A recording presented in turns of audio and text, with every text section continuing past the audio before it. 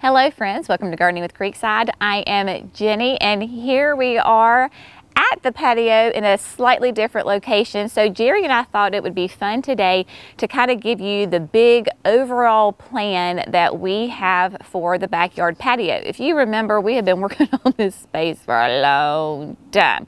We're getting there, but it's a little bit busier around here, so we have to work on it in our spare time. But it's not just the patio area that we're going to be redoing. We have this whole backyard area that is going to get transformed. So we thought it would be fun to really walk you through the whole area so that you can kind of get the big picture of the idea of what we are doing.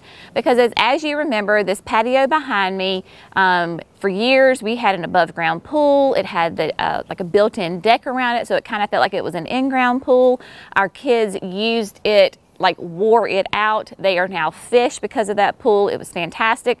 But as with all of pools, and especially above ground pools, you know, just the wear and tear on it, and we were finally going to have to really kind of look at replacing it. The deck was kind of had some issues, so we said, you know what, the kids are getting older.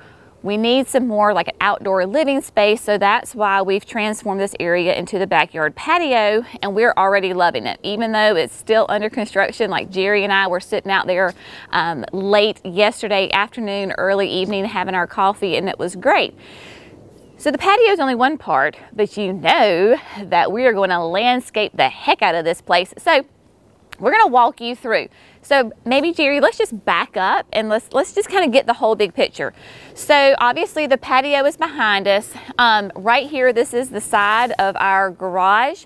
And then of course, and I'm just, y'all, this is, you know how it is at Gardening with Creekside. We just show you the good, the bad, the ugly, and everything. So just keep in mind this is like a construction zone, and forgive us of any hot mess that's going on. But you can see right here, of course, we have, this is our driveway, goes into the garage. So the big picture is that we will have a stone path coming off of this area, right? So it will be a, I don't know, 3 to 4 foot wide stone path. We're thinking, at first we thought we would do like pavers. Well, that's going to take forever. So we're like, yep, scratch that. So we're thinking more like big flagstones with like small decorative gravel in there. So we're going to come around this way, and that path will sweep around this forest pansy redbud, and then we'll connect kind of where the saw is and then to the patio. But of course, we have grass right here. This grass has never thrived here. It's just an interesting space. So what we're going to do is on both sides of the paths will be landscape beds. So of course, here we have this forest pansy redbud that is just finished blooming and is now flushing out with its leaves. Because of this tree and because the sun comes up here and sets over there, this truly is a shade bed. So we're going to extend this bed all the way to the edge of the path. I've got, we've got our electrical here, all the kind of the utilities are on this wall, and I want to hide that because of course this is now going to become kind of a high traffic zone. So I've got some Florida sunshines we're going to put back there that give us some evergreen, some height, kind of break up that wall a little bit. And then of course lots more shade perennials underneath the canopy of the tree. And that's what is actually going on with all of these black tubs right here. In the fall, my mama was helping me and dug up a bunch of this stuff because we knew that we were going to be extending this bed and we needed to kind of rearrange this bed. So of course we'll have shade stuff, this bed under here, but the further we come out, the more sun we get. So then I can incorporate some sun-loving perennials in here. Now, the showpiece here is about, I want to kind of line it up with the trunk of the tree, and this was our chicken coop. So about right here, but I need to come out far enough to give me some room because we have an arch that I got from the Kinsman Company. You know how much I love this place. Kinsman Company is a metal arch that's going to go here where the path comes through. Obviously you go through the arch, and on each side I have climbing roses from David Austin. This is the Generous Gardener climbing rose, which is a nice pale pink. So they will be climbing up over the arch, so you have to come through the arch with the roses in order to get to the patio. So that's the idea on this side. On this side, well, we've been kind of hiding this space from y'all a little bit because it's just, well, bless it. Okay, so we had chickens for years. So this was the chicken coop. This was the chicken run. We had a German Shepherd. This was her pen on this side. She's been gone for about 2 years now. So we're kind of using this again as a little holding zone for plants that are going to go into this area. We have some gravel right here, of course, in front of the coop. We use this as a backup turnaround. We'll have some sort of path right here, but this will be landscaped. And the main idea, because honestly, Jerry can't stand at some point probably to turn it into like a gardening shed. Either we'll have to modify it some because it is it is not really stable right now, so it needs a little work. Take out the excuse me, the pollen is falling today. Take out the wire, use that something like a little covered potting shed. This will be transformed at some point. But coming down through here, we're going to keep this bed.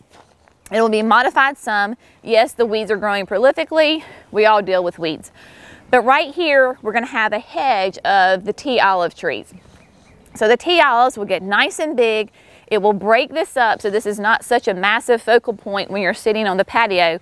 And of course, those great smelling blooms. So we'll have a hedge of tea olives going down through here to a point to be determined. Then in front of it, I have the Moonlight Encore azaleas, I believe it is. But it's a beautiful, pure white bloom. They get nice and big in that 4 to 5 foot range.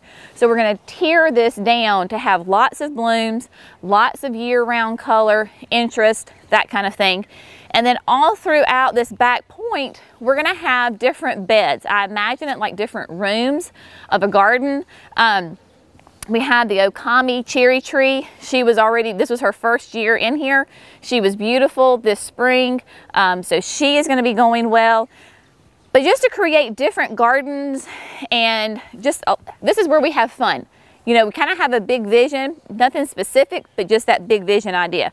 So back to imagine we have the path that's coming around here. Obviously, we're still in construction here.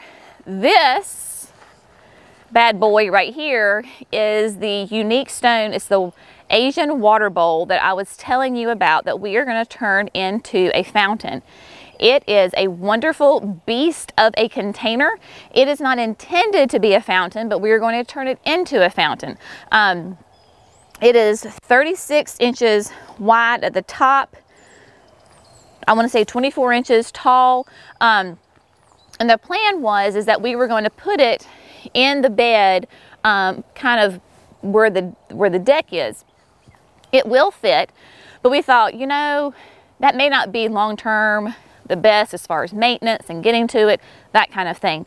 So we were kind of having a little bit of a design issue anyway with how we were going to design this with the walk coming in here. Obviously the pathway is not going to be this long, or this wide rather. It's going to come in here. So we've just decided to put the fountain here in this general area. So that way you can see it when you're on the patio, you can see it from the porch, you can see it from the house, you can see it when you're coming around, you can hear it. This way it will be a lot more easy to maintain.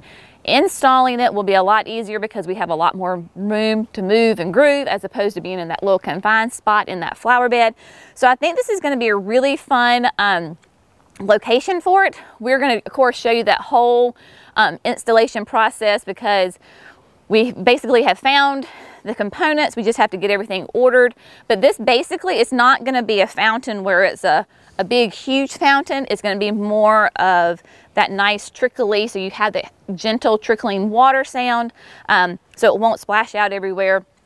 And then, of course, we'll have the decorative rock underneath it for the catch basin and so forth. That decorative rock will continue a little bit around, kind of tie in this whole area. And then of course I'm going to use the Incredible hydrangeas all around the back side of the seating wall, and then this where all of these pavers are and all this construction stuff is, we'll have those Incrediballs around here, and then we'll have a bed to come down and tie in to the yard. So right now, that is kind of the general idea of our goal and where we're moving towards with this space. There's lots of things that there's just so many different projects back here, so many different videos that we're going to be able to show you and bring to you. We're going to show you how we landscape everything, because just like this bed right here, I mean, it's just such a great transition bed because we do have shade, then we have the full sun, lots of fun things to put in here. Just super excited. This is, for me, is the fun part. Like, I'm ready to get the construction done. We're getting there. There's just, Jerry has been moving. Bless him. Whenever he has some free time, he's over here doing it and working on it. It is coming. We'll get there. We know that, but we're ready to really like get our hands into the landscape and just make it pretty. And of course, I'll plant the urns and the whole boxes over there. So tons of things, and the flower beds, you name it. We're going to be working on it. So anyway, I hope this has been a little interesting to kind of see. This will definitely be the before and the after as we go through this whole project and getting the landscaping done, all the different components. This is definitely going to be years, 2 years before. I don't think you ever get it finished, do you? I mean, you're constantly always tweaking and changing, but this is definitely in the raw stages. Some big things are going to be happening in the coming weeks and months. And so anyway, we just thought it would be fun to kind of show you from the raw stage, hopefully to the finished stage here relatively pretty soon. As always, thanks so much for gardening Creekside. Y'all have a great day. We'll see you next time. Bye, friends.